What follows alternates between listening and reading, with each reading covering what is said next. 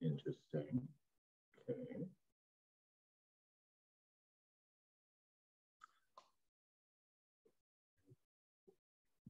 Now, where is that?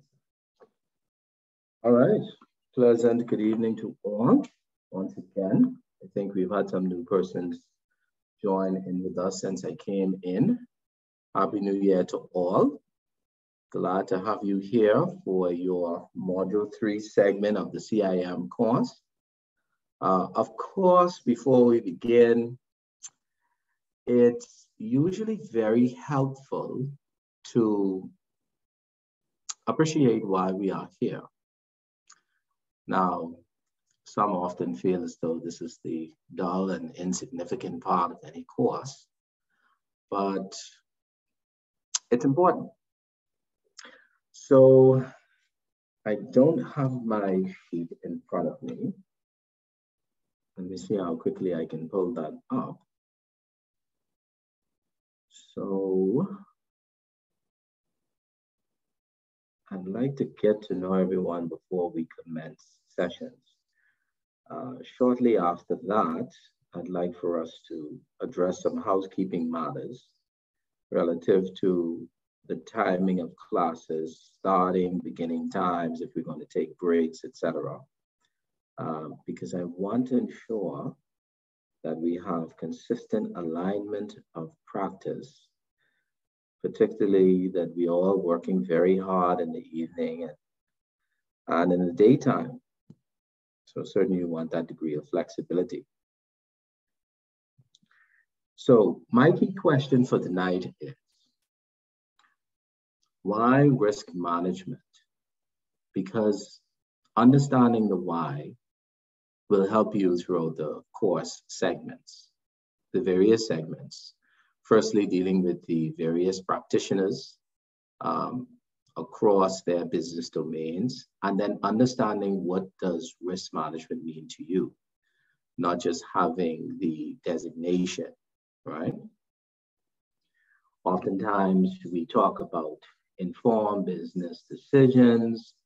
We talk about aligning with the dynamics of circumstances. But what really is risk management?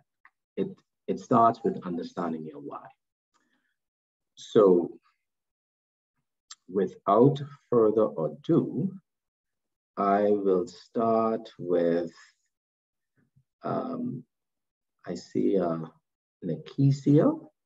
Is that correct? Am I pronouncing that correct? I'm just using the screen names here that I see. Is that correct?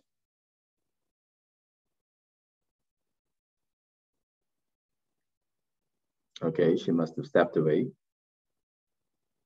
So, Janelle McPhee.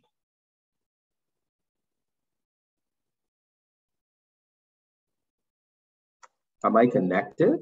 Hello? Yes, we can hear you.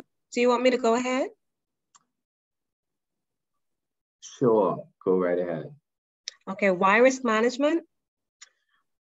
I got my names up. Wonderful. There we go. So you are Sharella Stirrup. Mm-hmm. Which company do you work for, Sharella? Okay, so I am currently at IX Capital Group. Prior to that, I spent a great deal of my working life in offshore banking. I was at Julius Baer, I was at Pictet, and now I'm in the broker-dealer business now. We see the shift from traditional banking. Everything is more fintech-based. And being in compliance for quite some time, I think that, having risk management, as a complement would strengthen my knowledge and just, you know, allow me to be a better asset to the company that I'm working for. Mm-hmm. Interesting. So you're in offshore banking now. And I like that. I like that approach. I like your reason. Now, appreciate that no one that has to like your reason. Your reason is your reason. Mm-hmm. I would like to tailor it. I'd like to just make some slight adjustments to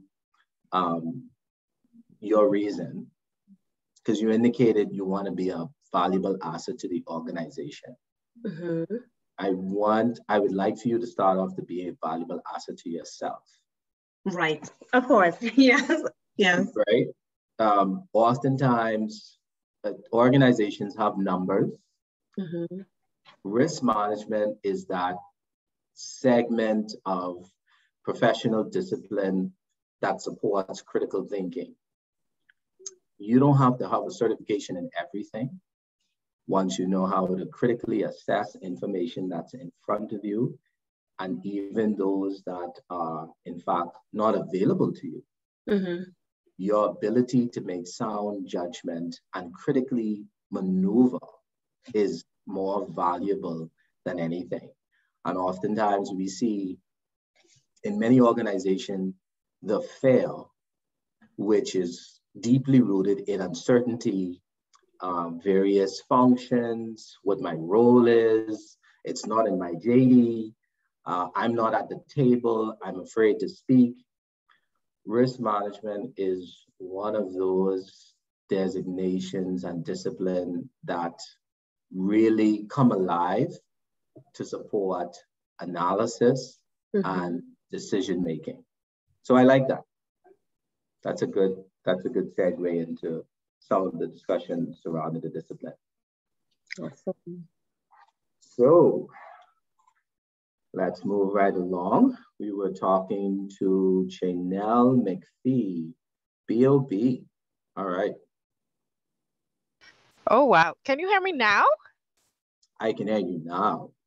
Great, because hey, I was trying to figure out. Yes, I'm Janelle McPhee. I'm from Bank of the Bahamas. I'm currently in the collections department where we deal with the latter part of the risk, I would say.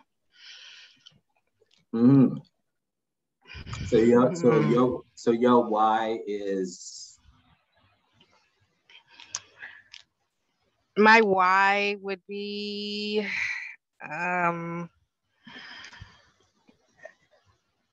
how. That don't sound right now. That doesn't sound right. But I like the division of the organization that you work in. Given the impact of COVID-19, delinquency management has become a very critical segment of retail banking. Right. Understanding customer behavior, appreciating the lessons learned to support credit, sustenance, and just really appreciating the entire how, why, what, when for better customer service delivery, even fit in proper decisions surrounding credit relationships, right? Right.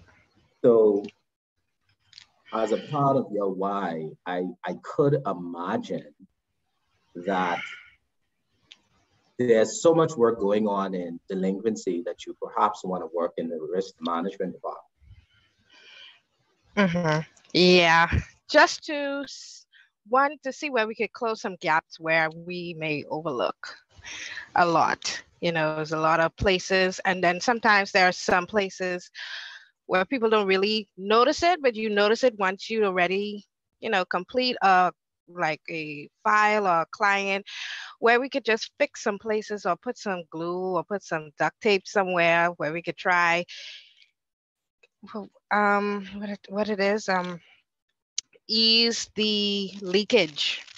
Let's say that.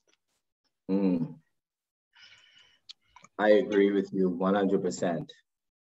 So absolutely glad you're here. I definitely wish you all the best. Thank you. Easing the leakage. Yes. So let's transition on to, I think this is Nikisha, help me out. Am I pronouncing that correct? Hi, yes, it's Nikisia. Nikisha, okay. Yes. Talk to me, Nikisha, what you saying? So I am employed by the Bank of Nevis as an investment and treasury analyst. Okay, I'm gonna write that down because that was a lot.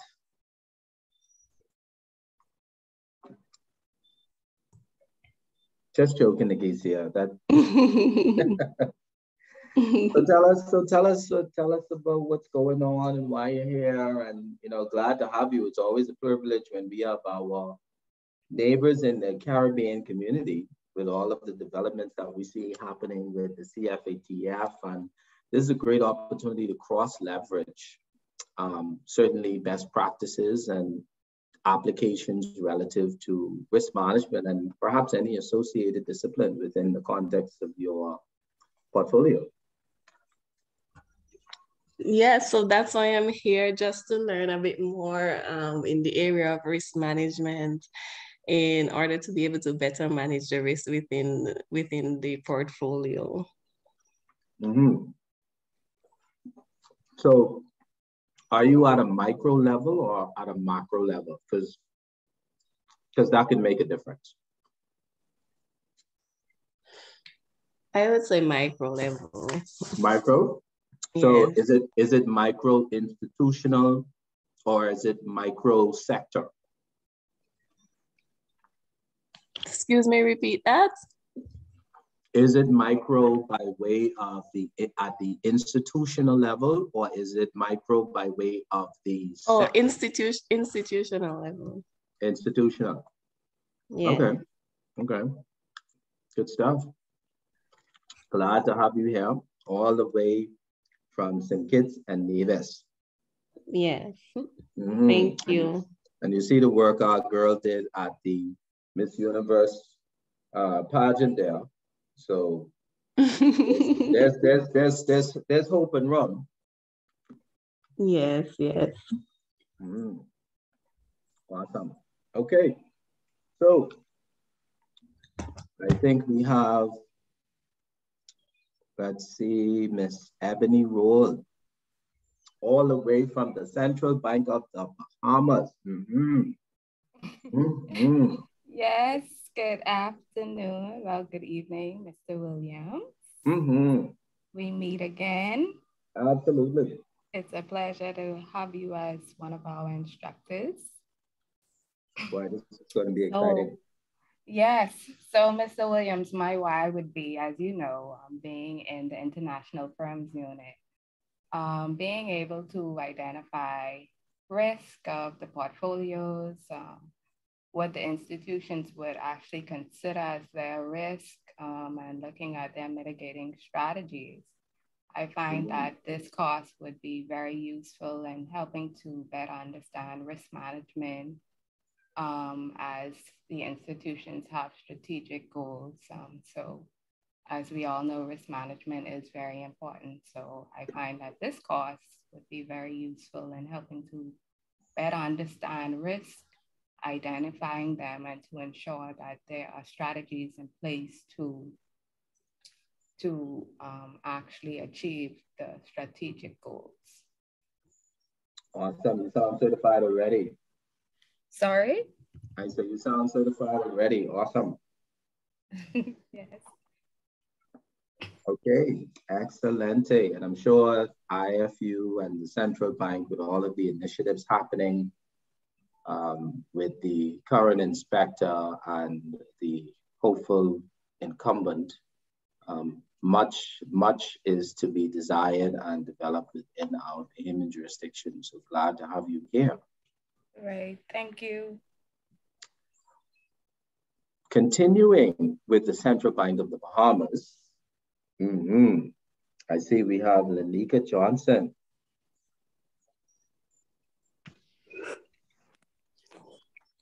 Yes, good evening, everyone. Happy New Year to everyone. Did I pronounce that right? Lanika. Okay. And everyone sounds so sprightly and excited to be back in class. Unfortunately, I am severely under the weather, so I will be mostly actively listening this evening. But Mr. Williams, I am in the licensing unit known as authorizations unit of Bank Supervision Central Bank. And so my why would be to be able to get an understanding of the proposed risk when proposed institutions come forth to be licensed by the central bank. And also, of course, because I don't work on the supervision side, I do want to get a further understanding and expand my knowledge on risk management, particularly because I'm not, actively preparing risk assessments, etc. So I thought that it was necessary to get the theory and fundamental, the fundamental building blocks from this course. So that is a part of my why. I know that you said that it's not always good to do it for the institution, but I like what I do and I want to be better at it. Most definitely. That is, it's always a breath of fresh air when, number one, there's an open mind for the discipline, and then number two, you really want to make a difference for yourself and for your broader community as we go through all of these changes, right? Who would have imagined that we are where we are? And for almost, this is going into the third year of this pandemic disruption. And I wonder now if to even say it's a disruption. It could be that we were taking so long to transition that it had to happen. But I will leave my personal views on that one for a later time in our discussion.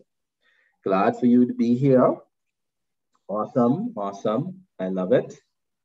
And last but not least, Ms. Teresa Clinton, RF Bank and Trust, all the way. Mm-hmm.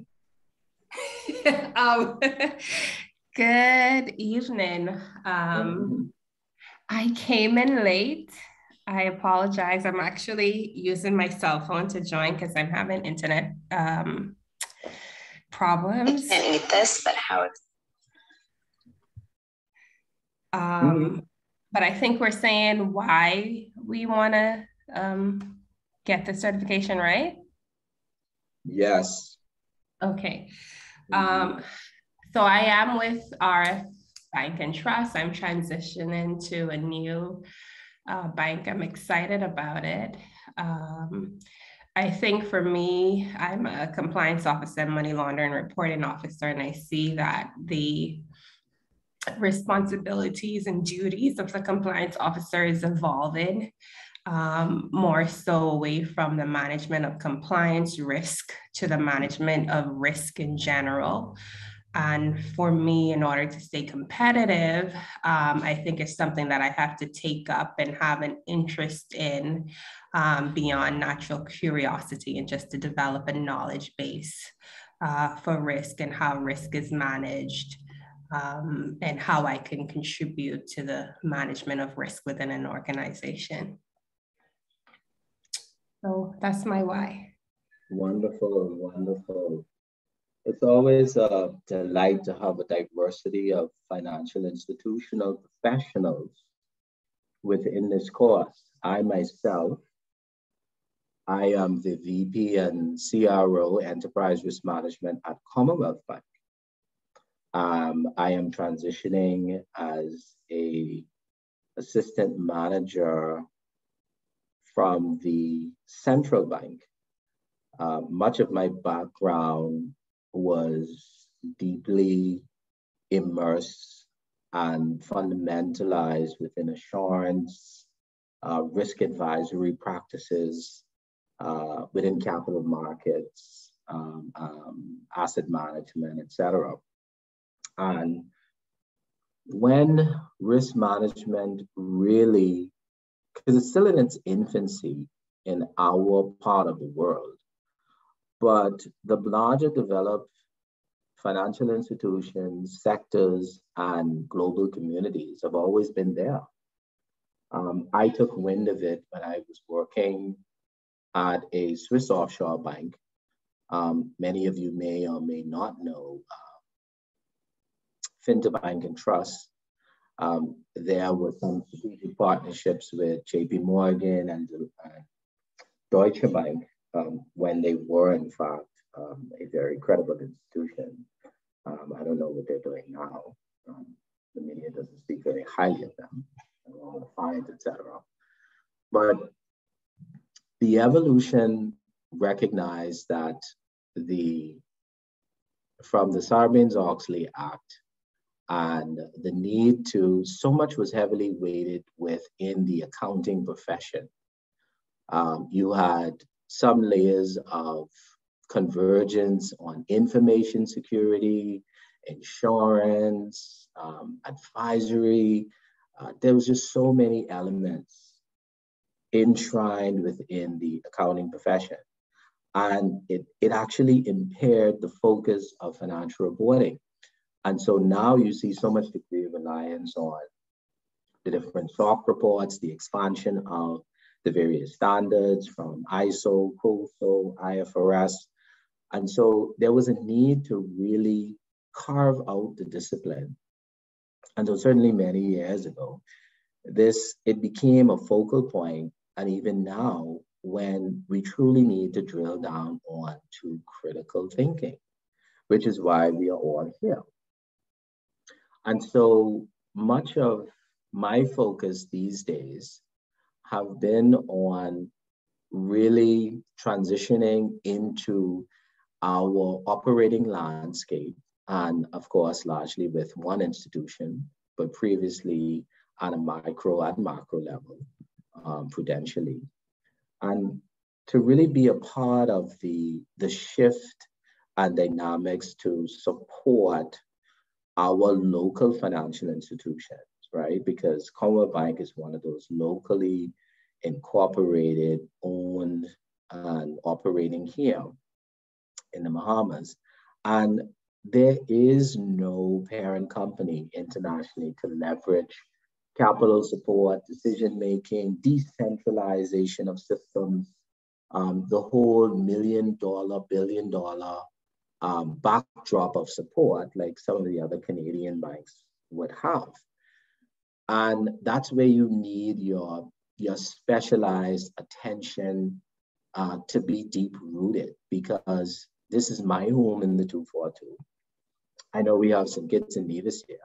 And so it's important when you think about your Bahamian sovereignty, and certainly your country's sovereignty across the waters in St. Kitts and Nevis, and wherever our families may be globally, you want to be a part of the cutting edge tools and support for their enrichment, continuity, and really just buoyancy, right? So buoyancy has been the key word from all of these climate risk factors that we have been really facing. So of course, the United Nations has been talking largely about climate change and what we're doing. So we've seen the evolution of our vehicles, the evolution of the whole customer segmentation and our service delivery platforms. So there's a criticality of basis for discipline. There's a criticality in how it leverages and converges with other specializations. So within my department, which is still, of course, in its reorganization, I have coverage of compliance risk management, information security, IT compliance, there's fraud risk management, there's credit inspections, elements of credit risk, and there was one or two others that I have, oh yes, policy creation, legal, and a few others that is just exciting, right? Insurance is also there, apart from business continuity. So this is what ERM is all about. It's been a buzzword.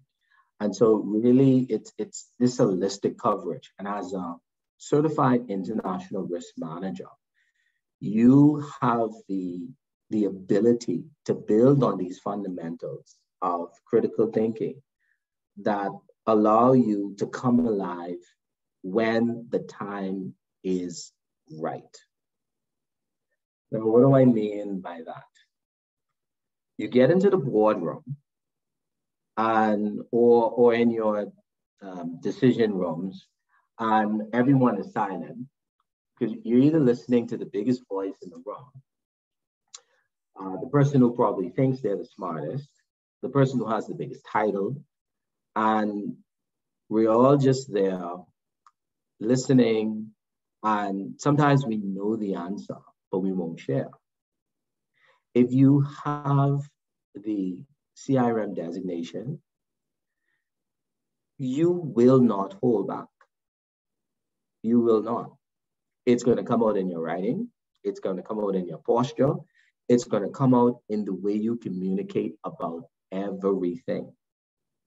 Now, before we get into too much of course, just yet, tonight is going to be largely about touching the surface. We're going to get our feet wet. I know we have 3 segments.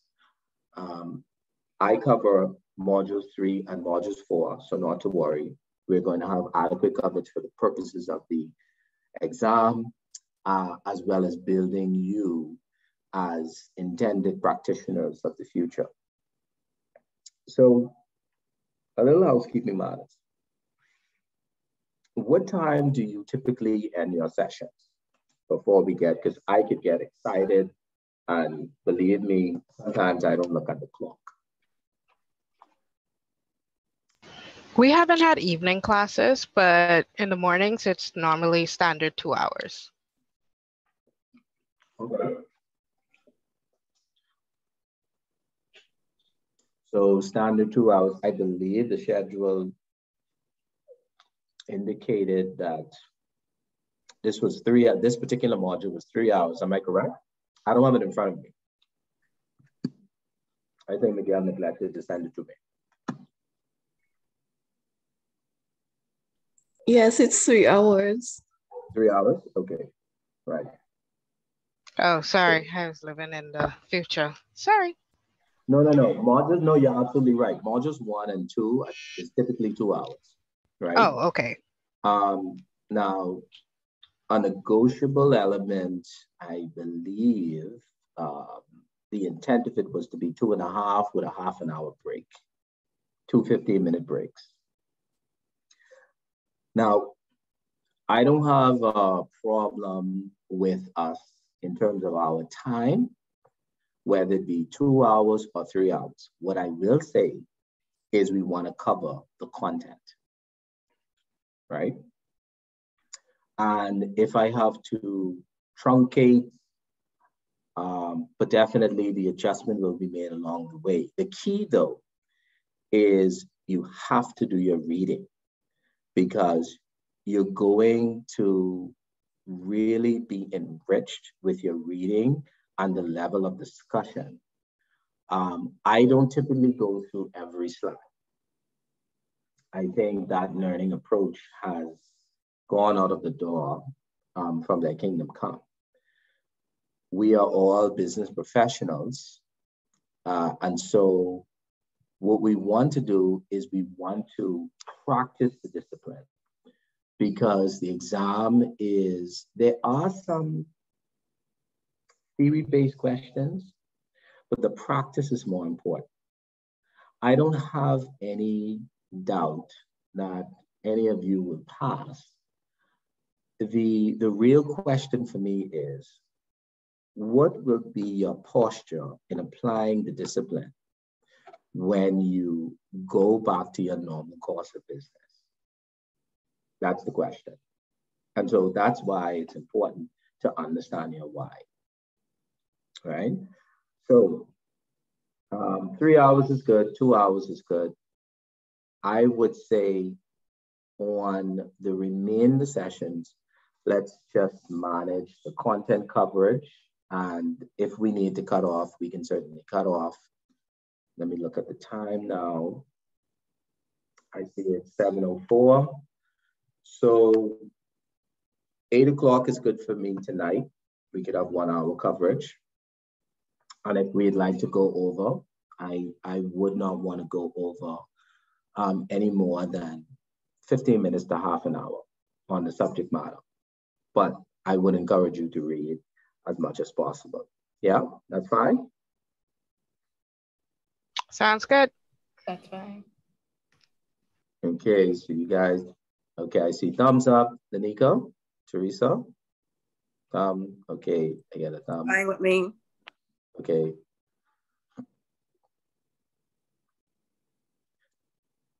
Nagisha, that's good for you?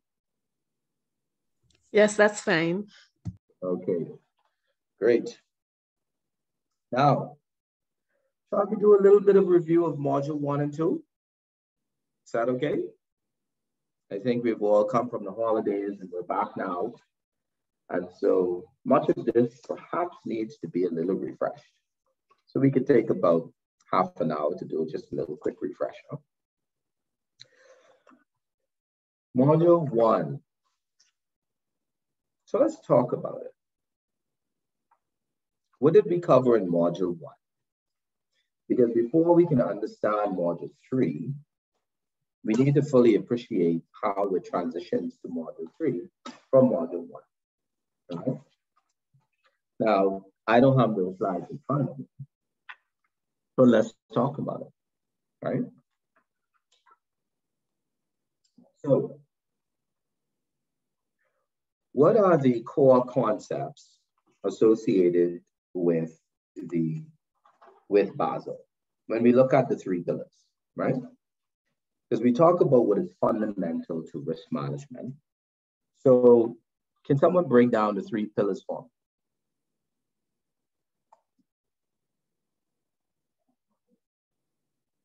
Okay, great. As I enjoy my break, I'm going to randomly select, because guys, we're going to have a great time. It's important, right? So reading is important.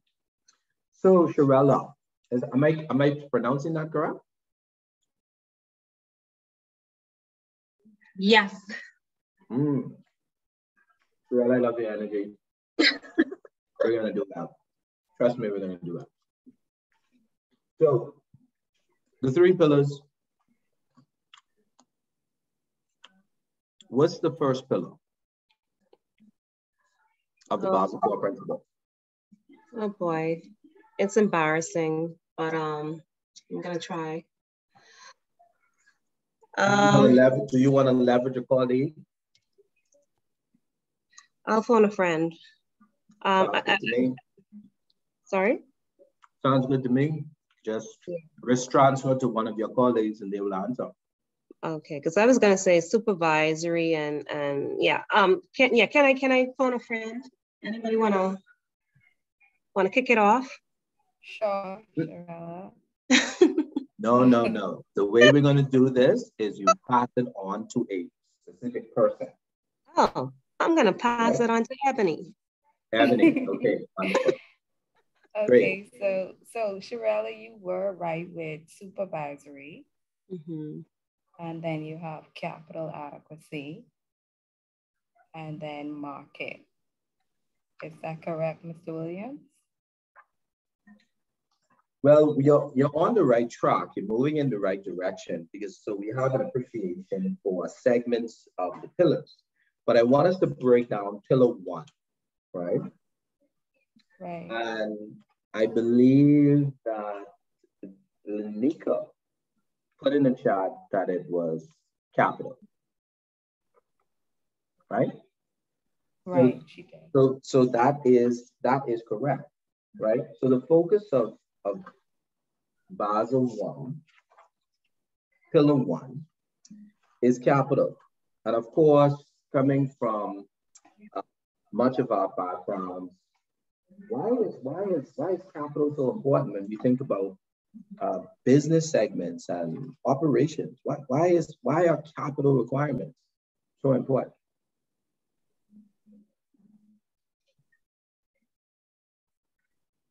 In the event the business, in the event the business fails, or something drastically happens to the market, you want to make sure that there's sufficient funds to basically cover investments and clients' funds, etc. Mm-hmm. Can you hear me? Can you understand me? I can hear you. I don't necessarily agree if I understand you, but we'll get there. Okay. But definitely, I support that position. That's a resiliency position. But what is capital on the onset, right? Let's move away from the hats of our respective offices that we in our office, right? We have these various titles as business professionals, and we have our idea of what capital is, but let's bring it to ground zero. Capital is really the money you start off with as a part of your working operations. You need to carve out a certain amount for your working capital, right? And then you have a reserve amount that supports that position, right? And that's your contingency capital. So capital adequacy enshrines all of the risk sensitivity and complexity, value at risk factors that goes into normal course operations, and the incumbency should contingent events arise, right? So that's where we are, right? So it's important when you think about capital, and we're gonna sit here for another 5 minutes. When we think about capital in St. Kitts and Nevis, in Keisha, right? And you are assessing the various institutions, right? And you see certain fluctuations. Yes, I understand that there's a CARS ratio. I can appreciate that. But what does the capital number tell you in itself? Even from a qualitative standpoint, what does the number stand out to mean to you when you conduct your analysis at the institutional level? Keisha? Okay. Let's go to Chanel.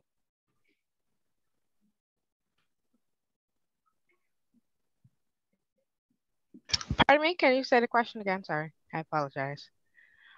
That's no problem. When you think about capital and you factor the qualitative and quantitative metrics that I mentioned earlier, risk sensitivity, value at risk, incumbency, all of the wonderful things that we would have learned from Basel 1, 2, and 3. What does it tell you as an institution when you look at the capital numbers? What does it tell you? Okay. Yikes. When it comes to capital, I would say we should have an institution should be prepared definitely from the start to absorb whatever the company is looking for to extending to. So looking in comparison to Basel 1 and 2, where Basel 1 is like everybody underneath the same thing, nothing really too big, no extreme measures, compared to Basel 2, where it's like you make sure you look at every single detail to make sure that you don't miss anything. I haven't really gotten too deep into Basel 3, but when it comes to the capital and making sure that we can, what is the word for me? Don't if worry, making Janelle. sure we Don't can worry, Janelle. absorb the risk Mhm. properly. Yep. I think it speaks to that. That's what I've learned from looking at those things, looking And at what are the and what are those risks, right? What are three core components of the risk, right? Within Mhm. the pillar one, you have the credit risk, the market risk, and the operational risk, right right? reputational market. You said market, yeah, market risk. I can't remember everything. If I Don't could worry, remember. don't worry, this is a review. So we're Okay, just getting the blood and oxygen flowing after our wonderful holiday weekend, break. right? So don't Right. you worry. So Teresa's gonna now take this baton because it'll be important for us to understand the sub factors because we're just talking about capital, right? We haven't gone Mhm. into the other two pillars yet. So Right. Teresa, Chanel needs some help. Please.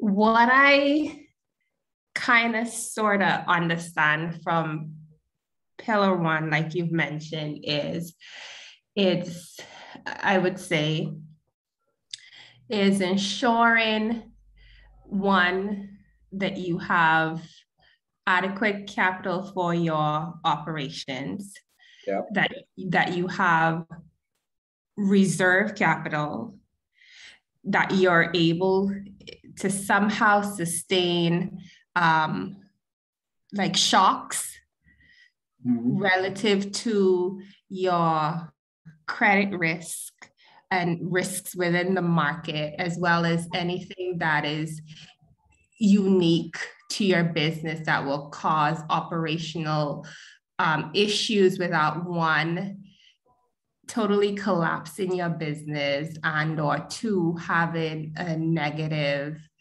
impact on the wider industry should you, let's say, fail or go under or need to have central bank bailout.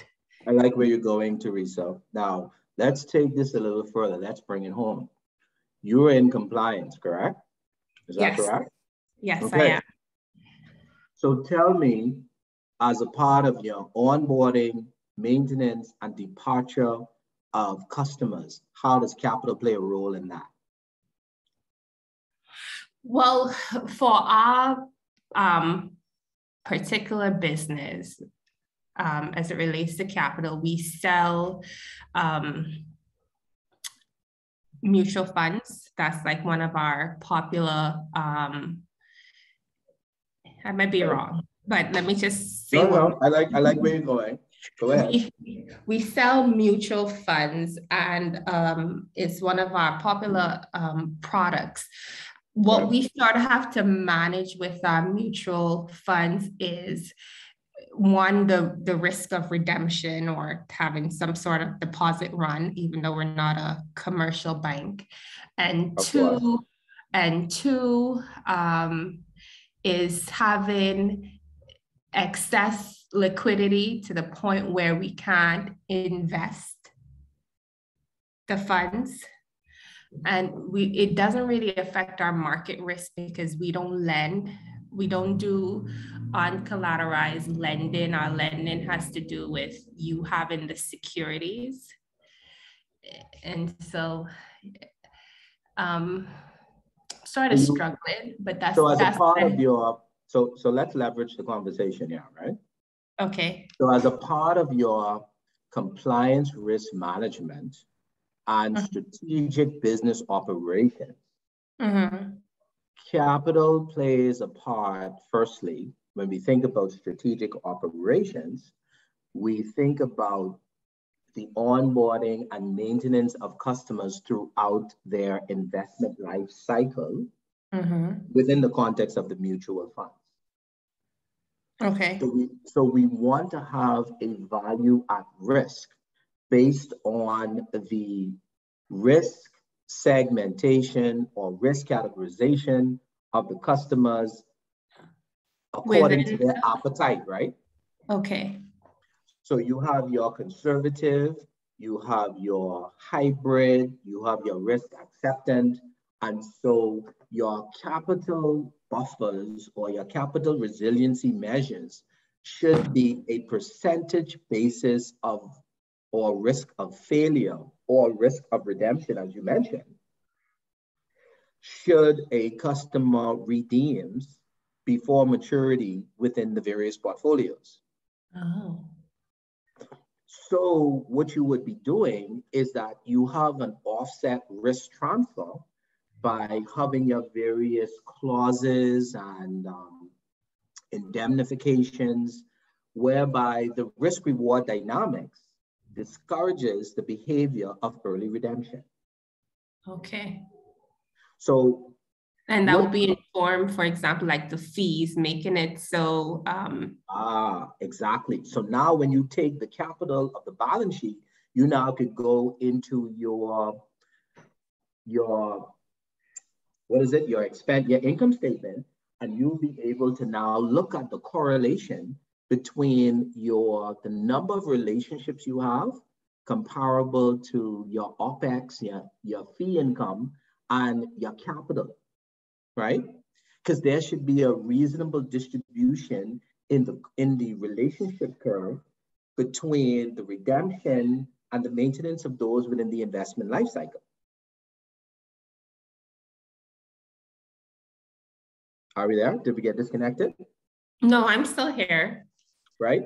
So when you report into the board, you're not just reporting, oh, we have XYZ customers, we have this amount maintained, or this amount that left, or this amount that we had to subscribe into the various portfolios.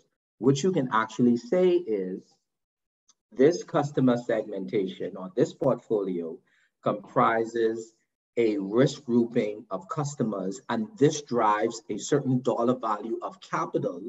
When we look at how that carves into our income generation, you can actually look at both the value chain of your relationship per category, per portfolio, as well as value at risk, meaning customers who they're always antsy about almost micromanaging the operation.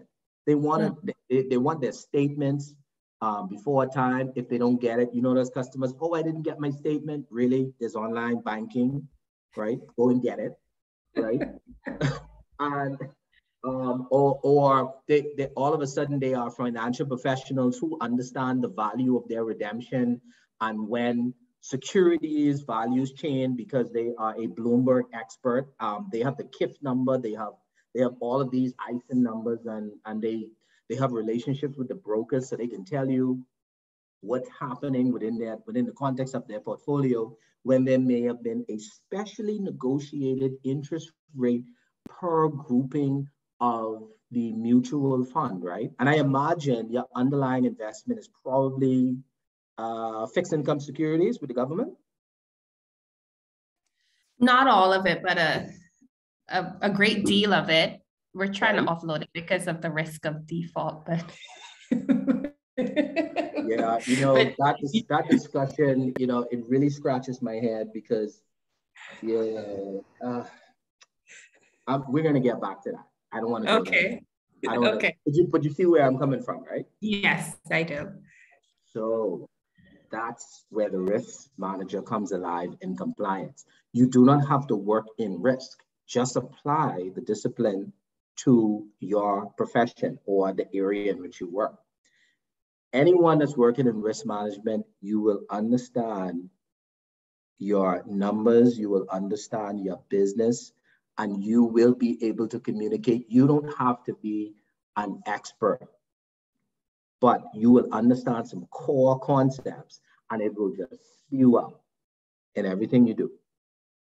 So very helpful discussion, right? So Lanika, as we think about these portfolios, and we think about, because we're leveraging now Teresa's experience with compliance, and I believe, Lanika, you said you're in central bank, so you're in licensing, so you are the gatekeeper. And before much of these portfolios or mutual funds would have been established. Now, granted, we know Teresa is managed or supervised by Securities Commission under the SIA framework. So we understand that, right? And IFA frameworks, right? However, as a part of the supervisory context, there's some things that should be considered. What are some of those core things? Remember, we're still on Pillar 1. We ain't move yet. What are some of those core things that we need to think about, right? Taking what we were just talking about in context. Nico? Yes, I'm here. Okay, great. So okay, what do you so taking into consideration what we just discussed, specifically regarding capital. Yes, and the pair, and the subcomponents relative to capital. And you and your role in the, what section that is again? Authorizations, right? Authorization, yes. Right. Okay, great. Talk to me. Tell me, what does this mean? After you set them up, you've given me the license. Because here's where I'm going. Where I'm going is, Teresa's operation is not necessarily supervised by any institution that you would license. However, they have portfolios with Teresa. Right. And you license their operation. Is there something that could happen that you may need to advise the supervisory team after setting them up? Well, unfortunately, after sending them out, it's really, we really rely on the supervisory team to keep abreast. Because I mean, so what I initially wanted to say is that, in doing the initial assessment, we have minimum capital requirements based on the activities the SFIs want to undertake, right? And so once the business plan is in line with those proposed activities, there isn't much else that we do after that point. Now, once they start to engage with other SFIs and start to offer more products, then I think that goes to the attention of the supervisory team, who then would, say, well, hey, we need you guys to increase your capital, or, whether they would be monitored closely, etc. So I think I need to phone a friend and ask Ebony what would then happen. Hi, Lanika. Could you repeat your question, please? Sorry.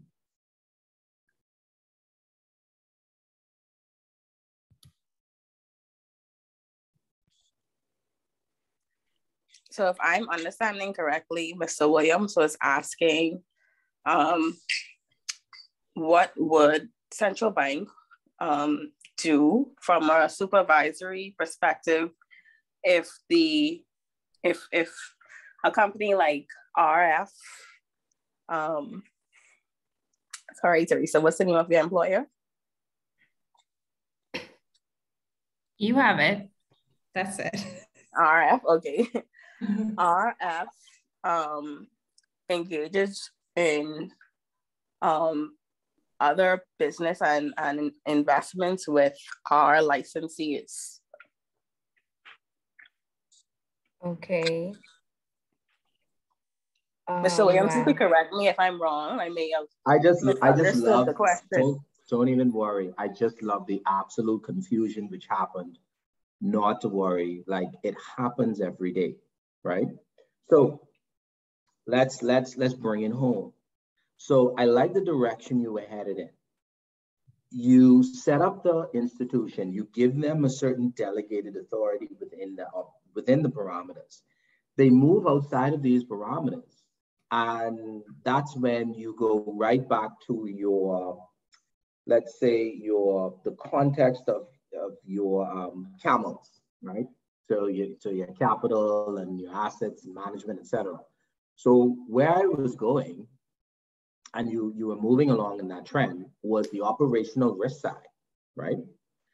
Because people, processes, systems is what is core when you think about capital. So many businesses don't understand. What we learned from COVID was that operations or many institutions did not carve out an operational risk value factor. So a pure example of this is what happened in the hotel industry. What happened with so many sectors? They had to let staff go. They couldn't factor in certain operational continuity of relationships. Outsourcing relationships were impaired, because when you are hiring an employee, you have to factor continuity of that employee. It may be a very minuscule number, but if you're talking about the impact that an employee has, then there's the going concern, the gone concern, and then ultimately the business disruption, which we all like to talk about. Don't worry, everybody loves to talk about the failure, but it's important to talk about the maintenance. And why I say that, year over year, just like how we capitalize pensions, you should capitalize the cost of your employees, right? Now, it sounds good. Some institutions are beginning to practice that. And what we are beginning to find is this, because they know about the incremental cost, you're seeing the evolution of technology, fintech, the need for autonomous services, more machine learning, anything where there is minimal human intervention because of the OpEx consideration, right? So that's something to think about. Most business plans factor what, a 5-year, up to 5 years when we think about licensing, right? And of course, everyone wants to license their business operations at the lowest level of risk.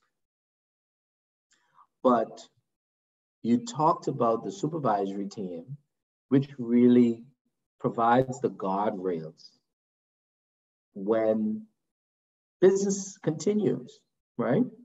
My point though was, even at your level and in your department, we should be reading Bloomberg, the newspaper, Economist, New York Times, Financial Times, and any type of, like, there's so much information out there at our disposal. It is unbelievable. And that information will help us to make more informed decisions, because when various executives, board members, they begin talking about their operations, you will know and appreciate their posture for their own business, their respect or conformity with the parameters that you set within licensing. You'll also begin to understand their strategic objectives, their customer, product, service, diversity, or perhaps maybe straight line considerations. And then you'll even understand what is emerging. Because if you license a homogeneous type of business, within a, let's say if it's more on the competitive side, let's say it's one of the core competition, then you will know that the next institution won't have the same requirements. And then you have to have this ongoing dynamic review of your own requirements so that new business will be aligned with the changes globally from a micro and macro perspective. And then businesses which were pre-approved, when they renew their license, it should be a requirement that they align with certain objectives, right? So that's one of the things that I've seen come out of Singapore, out of Canada. So I would say stay tuned with that. Some of the developments coming out of the FSA and OFAC, those are some really, really dynamic considerations, right? So let's segue this into Pillar 2. Pillar 2, and Sharella, you gave us the answer for Pillar 2, which was supervisory review. But what does this all mean? Because before you continue, Mr. Williams, okay. So are you saying that capital should be in tandem with the market volatility of the business? Absolutely. If your capital should be proportionate to the risk posed by the institution in the normal course. So Basel will give you a minimum, right? Right. Mm-hmm. That minimum is 8% of risk-rated assets. Now, when you add on your countercyclical buffers and all of your other factors, right, for resiliency, you have other dynamic risk because that's minimum regulatory capital, right? And regulatory capital is insufficient to sustain operations in itself. Because you could have a risk incident that can absorb a tremendous amount of your capital, right? And so it's important that while you cannot prepare for every single business incident, you want to be able, on a best case scenario, prepare within a level of reason. And that's done through stress testing or reverse stress testing. Most of the focus has been on stress testing. Now, because of COVID, there's an evolution on reverse stress testing. You would see this within the information security discipline, where you have these, when you're testing your BCPs, you want to be able to test for 0 day, the absolute risk that you have access. There's a major disruption, and what will it take for your systems to completely shut down where operations are impaired, right? So those are things that you want to consider. Is capital adequate or sufficiently evidenced in the reporting or even in the discussions? Because you can have on-balance sheet capital and off-balance sheet capital, right? So your off-balance sheet capital may be the investment portfolios that act as a proxy capital to support certain segments of the business that principals of business want to invest and reinvest so that they can actually earn a return on their money as opposed to keeping it just laying flat in a regulatory space, right? So Ebony is the host now. I don't know what that means. That's interesting. Okay. So Danica, does that help you? It is. So you are the host. All power to you. Ebony, it's a pleasure. No, I don't know how that happened. I wasn't even touching anything. Yeah. We may have I stopped. we may have had a technical glitch on our